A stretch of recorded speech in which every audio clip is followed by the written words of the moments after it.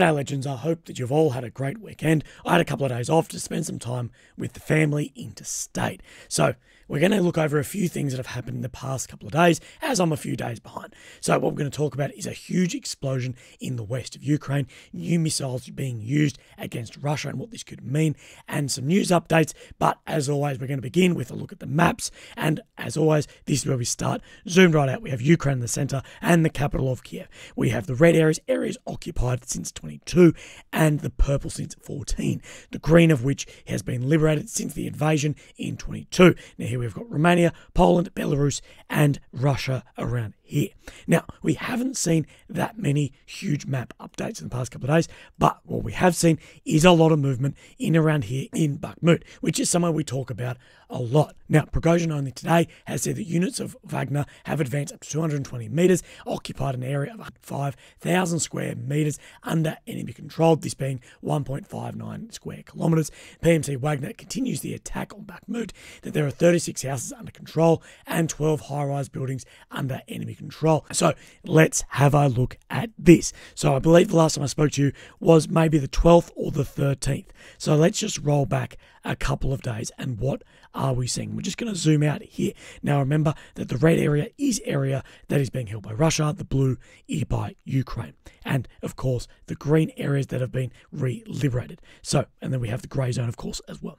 So we roll forward that we do see here more area taken by the Ukrainians up north of this road of life through Kromove here. We also have some more movement on the south as well, and as we come forward days we see more of this territory being cleared and then coming under not only grey area but then control being by the blue, and then further and we have more area being controlled by the Ukrainian forces. But we have seen major shifts around Bakhmut as Ukraine gets more control of the north and south flanks of Bakhmut. Now, what about right in the center? Now, in the center is where we have seen no changes from the Ukrainian side, but we have seen that the Russian Wagner group has got more area under control down here. And as we see that this spike has come out through, this is the road we always talk about that loops around sort of with the one through it, that has come under more control there right in the center of Bakhmut. And what does the ISW show? The ISW is showing fairly similar to this right in the center, but only assessed control right up through to this road and the one through the middle where it loops around, which is indicated right by this spire here as well. But if we zoom out on the ISW, we see these areas that have been cleared by the Ukrainian forces on the north and south flanks of Bakhmut, indicated as well by where we see it chop in as here and up here as well. So there has been a lot of fluid movements on the front line around Bakhmut. Now, what are the other maps showing? So what are the maps from the Russian sources showing against these? So let's have a look at War Mapper, which is a Ukrainian source map here, and this is, I believe, the 12th and the 16th. So the last time I spoke to you versus today. Now, we have seen more clearance from this road through Kromove, this road of life. We have seen Ukraine push the Russians further back here, but in the center, like we spoke about, that on the 16th, we have seen Russia take more ground through the center down here, and this is indicating very, very similar to what we see on the deep state map. So let's have a look then on the Rybar Russian sources, and this is showing sort of similar to the deep state, where they're showing they're coming down this main road here. This is very zoomed in, but it is showing somewhat similar, if not a little bit less on that one. And then we'll have a look at the Rybar Russian sources as well. Of course, we'll have the newer Rybar being the 14th, which is still, I know, 48 hours old on the right, and the 12th, which is the one I spoke to you last time on the left. So what major shifts do we see? We do see that this has somewhat stabilized through here, of where we did see that Ukrainian forces did push the Russians a significant way back up to this reservoir here, as we know that this is a fluid front line.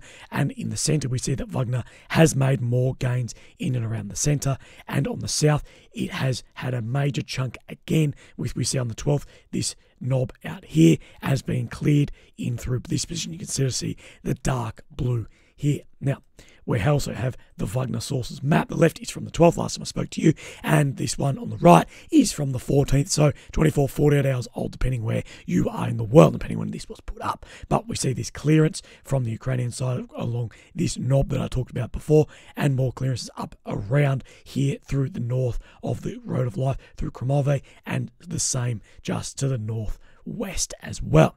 Now, I actually have this map translated here as well. And what are they saying? The translated version: lost units of the 200th Motorized Rifle Brigade to the Russian Armed Forces here. Now, remember that these are very on the pro-Russian side. Like, it has a Wagner situation, a Bakhmut update here. Lost units of the 4th Motorized Brigade of the Russian Armed Forces, 9th of May. So these are positions that have been lost. So the Russian Armed Forces in these positions have lost these positions that they're saying, like this: lost units of the 72nd Motorized Rifle Brigade to the Russian Armed Forces on the 14th of May. So these blue areas are positions that have been lost, as we know that Wagner did hand over the flanks very recently to the more regular Russian Armed Forces. And as Wagner continue their advance through this very centre of Bakhmut, we can see that the regular forces have lost some ground on the north and south flanks. And is this shaping up to be then for more of a major offensive here? Is Ukrainian forces shaping this area there, or is Russia in turn shaping it the other way? But I think that is enough mapping today, and it gives us a good idea as what's happening. So the centre, Russia is taking ground, but on the flanks, Ukraine is taking ground. But it is very all over the place, as it is definitely a very fluid front line. Now, something that I haven't really seen spoken about that much is how Putin has signed a decree simplifying the citizenship process on May 15th, so yesterday. And this is for foreigners and stateless people wanting to fight in the Russian military or fighting in the Russian military. This becomes a pathway for Russian citizenship that will now be available for those who sign only a 1-year contract or for military service. Now, interestingly, the spouses, children and parents will also be eligible for this, for the decree. Which was signed by Putin on May 15th, has entered immediate effect. Now, there are plenty of foreigners who have signed up to fight for Russian forces, as well as Wagner Group, and this can definitely entice people. For example, I've spoken at length about Western-trained Afghan soldiers who are being hunted by the Taliban, looking to sign up for things like this. At the end of the day, it's very easy for us to sit back and judge people and say we would not do that. And of course, in our situation, of course we would not do that. But there are people in situations that it could be a good out. If you're being hunted down, or my family will get citizenship, even if I go to the front line and die, at least then my family gets citizenship. Would I trust the process? No, but could this open up for a lot of people? Absolutely. Now, this is definitely all in a move to not have the incredibly unpopular further mobilisation of Russian citizens. And we've seen decrees and bills changed again and again. So last September, Putin signed a bill to make it easier for foreigners to obtain Russian citizenship through military service. Last November, Putin signed a decree allowing contract service in the Russian Armed Forces for persons with a foreign citizenship, when it used to only be open for Russian citizens.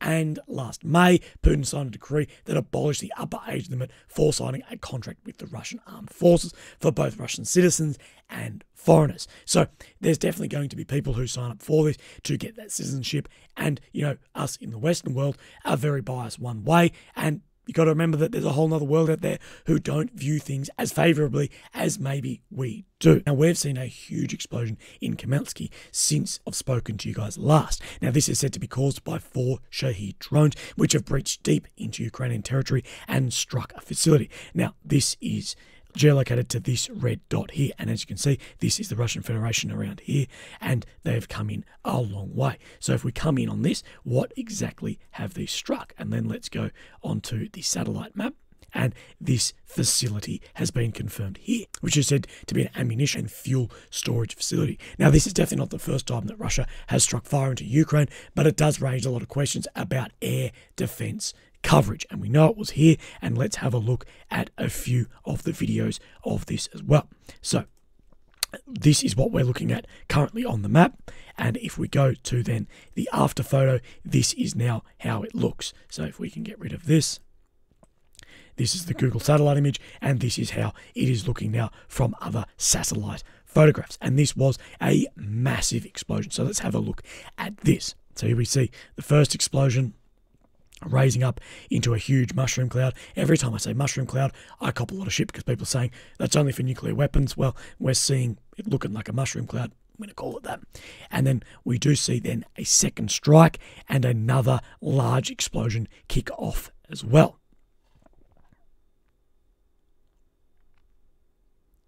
So there is the second explosion. You can then see the shockwave travel out and then into a second major mushroom cloud from there. And this is zoomed out from this camera. Unsure if a security camera there. I also have this video which is a lot closer. Massive fireball raising up.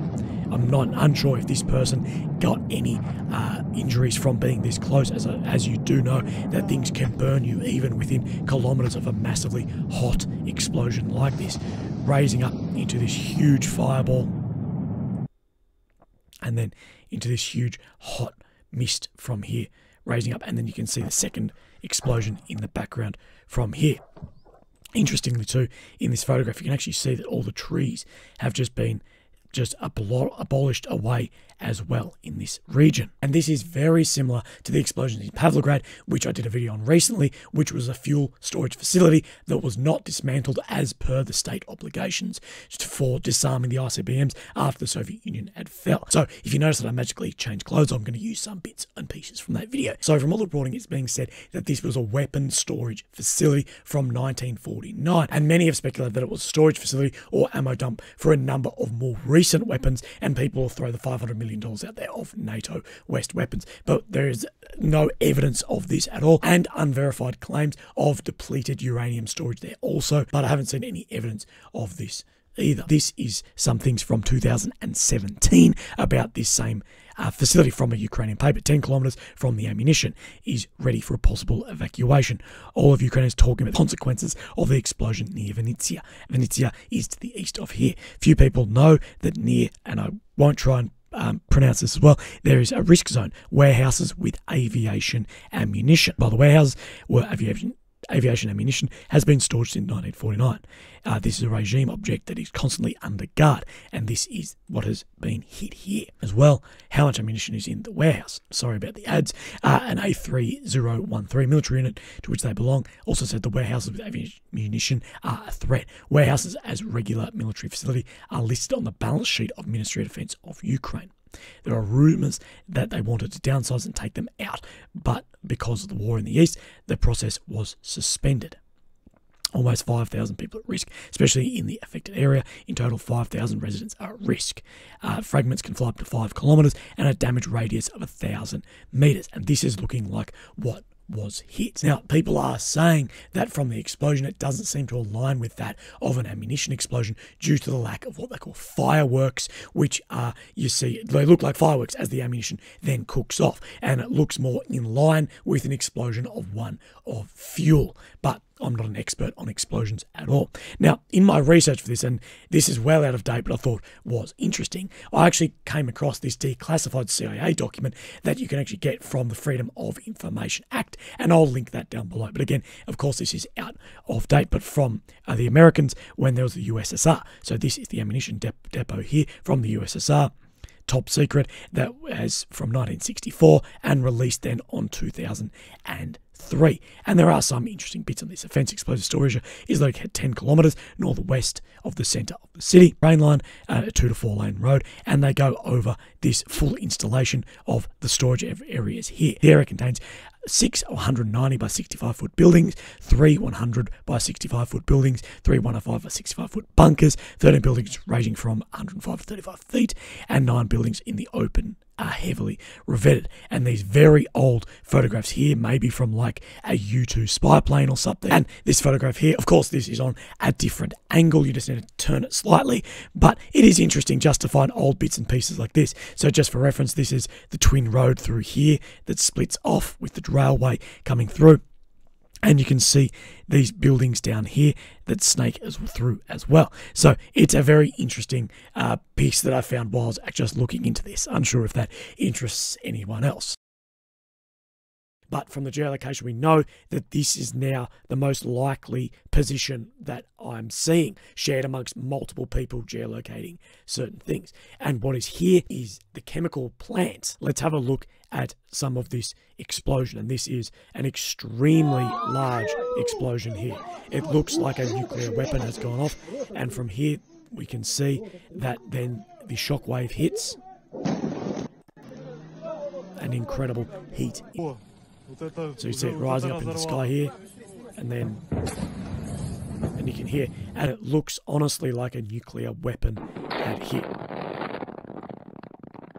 You can see things flying out from all directions in this region, and then the subsequent burning. In the Pavlograd region, it is well known that there is stored solid rocket fuel from Ukraine's forfeited, dismantled intercontinental ballistic missiles, and storage of other rocket fuel, and also making new weapons in these chemical plants. Also, apparently here, according to the International Campaign to Ban Landmines, the ICBL, the facility is also being used to store stockpiled anti-personnel landmines designated for destruction under the Mine Ban Treaty.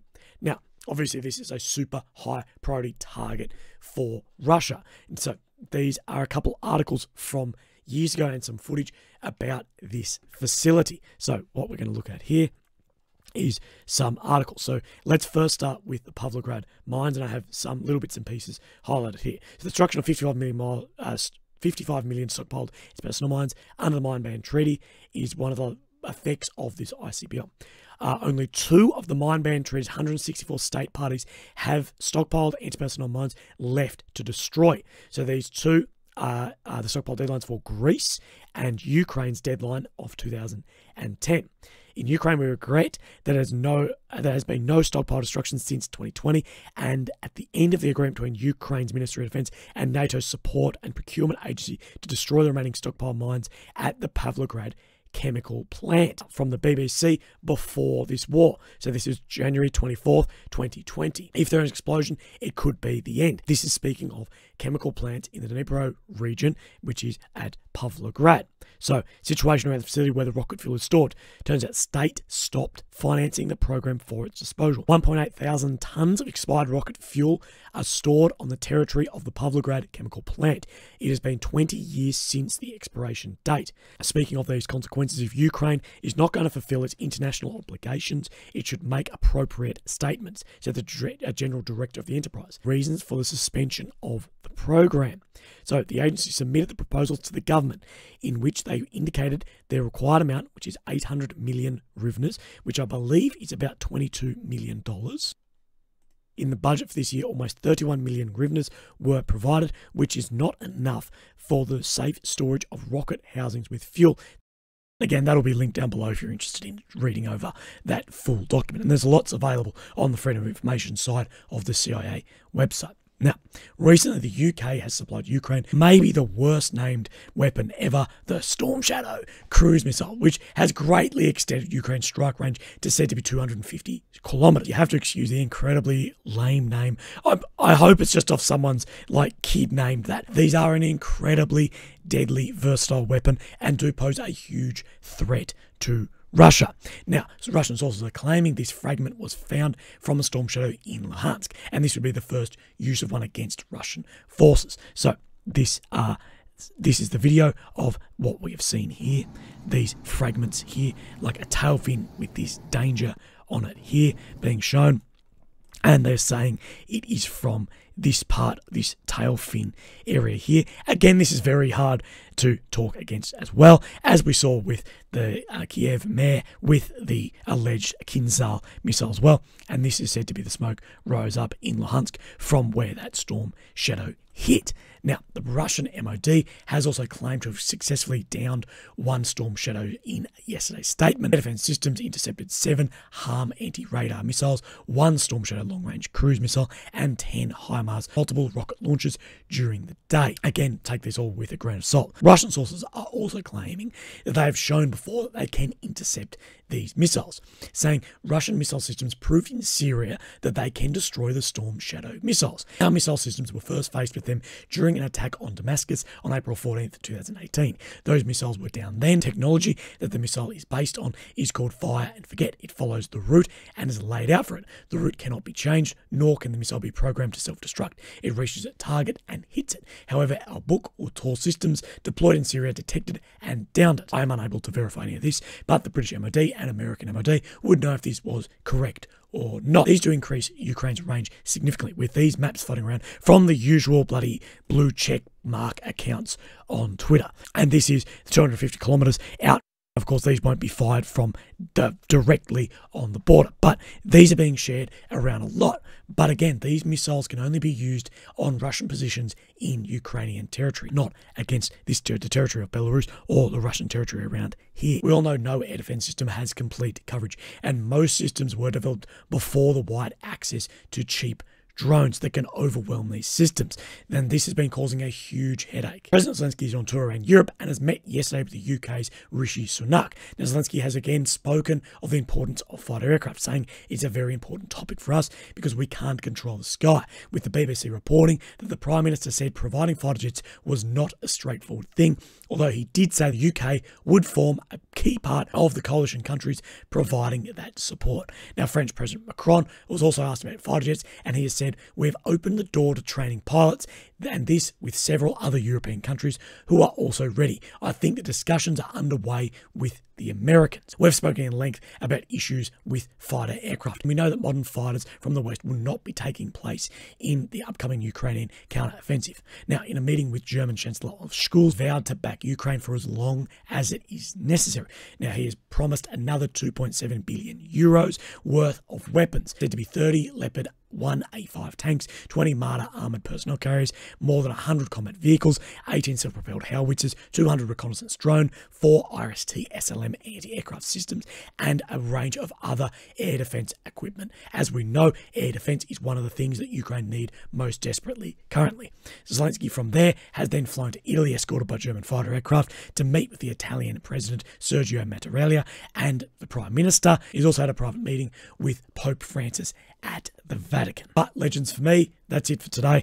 And my teammates are killing me, so I hope I can actually make it to the start of this counteroffensive, as it seemed like it's been a really long time. But to be honest, I actually believe that the offensive is already in the beginning stages and has actually started, but these front bits are just shaping the front line for the ideal position for large mechanized maneuver warfare. But legends, I hope you have a great day. If you'd like to support me, links down below, but never feel obliged. So I'll speak to you tomorrow. Okay, thank you very much. Bye-bye.